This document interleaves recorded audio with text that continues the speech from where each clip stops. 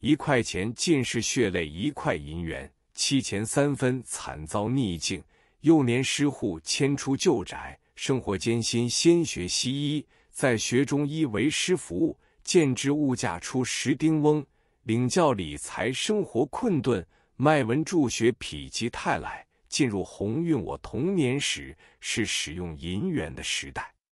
银元早期在上海叫做银饼，这是咸丰6年1857上海富商4家所铸造的。这些富商都是经营沙船生意的。所谓沙船，是10丈有余的木杆大帆船，由北方运盐到上海，由南方运黄沙到北方。这种黄沙混合了石子和泥土，叫做3合土，是建筑物的主要材料。这种沙船厂雇用员工数以百计，每月发工资时，免得称量碎银引起争执，所以就由富商王永胜及王信义沙船厂、玉申胜及玉子峰沙船厂等自铸银饼，规定每一饼有白银5钱。银饼是用手工打成的。这种银饼是咸丰5年1856所铸，我也见过。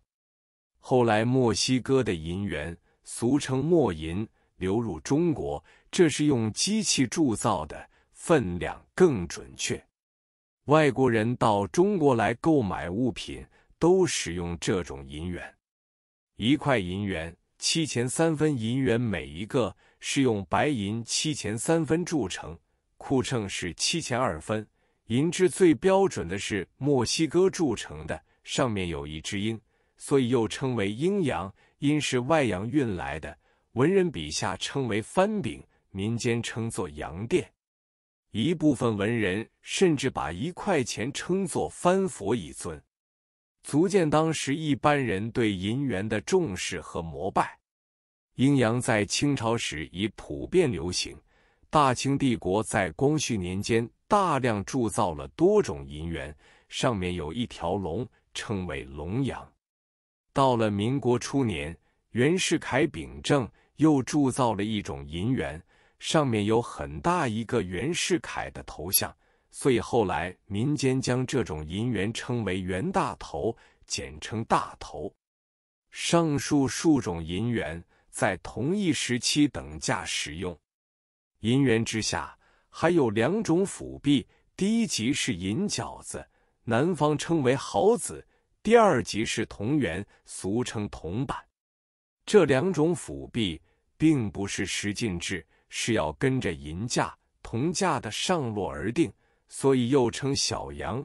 兑换店天天有市价牌子挂出，1元能换铜板多少。那时市价没有多大上落，银元1枚可换铜元128枚左右。白银7钱3分的银元已很重，要是有100银元的交易，重量即达73两，这是不可能带在身边的，因此市面上大宗交易都用钱庄的庄票，后来钞票也通行起来了。可是银行与钱庄的库存仍以白银为本位，一切用银元作为流通品，往来结算只是使用银元，所以每天一清早在银行、钱庄汇集之区，可以见到行装的老丝物及工艺，背上附着一个黄藤八斗，漆上了钱庄名称的黑字，里面盛着银元，互相递借。数目大的要用特制的铁矿厚木箱结款，钞票就没有这种麻烦。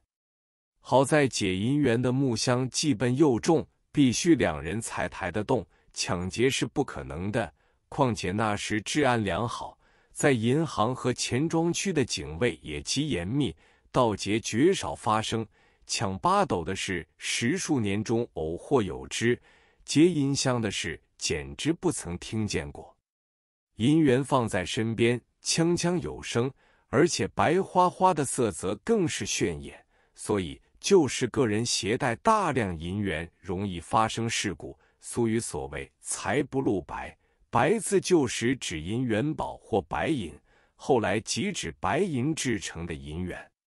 钞票轻而易于携带，不会惹人注目，于是钞票的通行越来越旺，使用大量银元的机会日渐减少，大抵10元以下的往来都用银元，10元以上的则用钞票。钞票分1元、5元、10元、50元4种，100元钞票我没有见过。现在已不容易见到从前的银元，目下香港的1元硬币轮廓比旧时的银元小上一圈，厚度也薄一些。因为银元是98纯银铸成，仅2%是其他金属，所以硬度比100%的纯银还要硬。当时银元也有假的，是掺和铜制或铅制制成的，精明的人都懂得辨别的方法，只要拿1块钱敲另1块钱的边缘，真的锵锵有声，假的会发出木木然的哑声。还有一种含铜制极少的假银元，只要以2手指夹在银元中心，用口唇向银元边际一吹，真的银元会发出很轻微而悠长的音一般的银笛声，假的就没有。银钱业的从业员在年少学业时就要练习辨认银色和各种版样，以及辨别响声。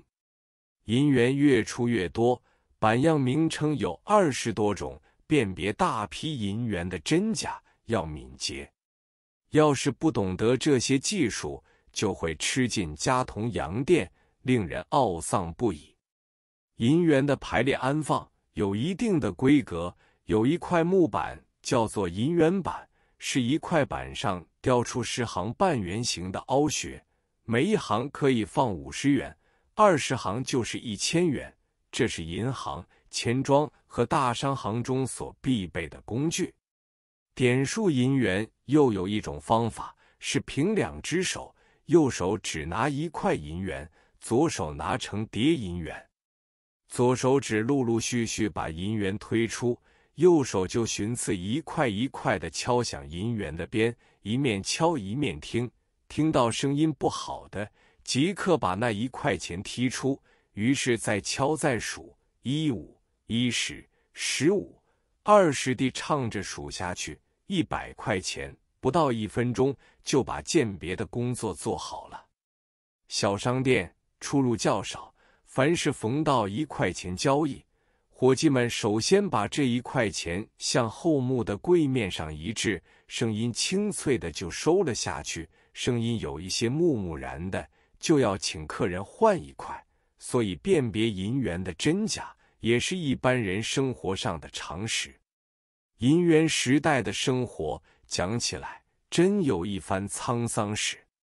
我就依据自己在这个时代的往事作为出发点，写成本文，既以反映近60年来物价的变迁。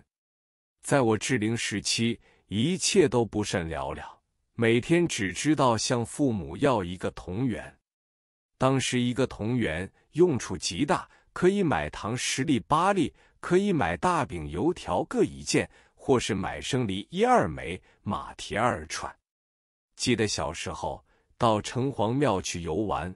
，1个铜元可以买1块百草梨膏糖，孩子们一面吃一面听卖糖的人俗呼小热荤，唱着各种各样的歌词。城隍庙的酒酿园子是每碗铜元2枚，吃1碗肉面是4个铜元，1块肉又大又厚。汽水称为荷兰水，每瓶2个铜元。鸡蛋1块钱可以买到150余只，已经算是很贵的了。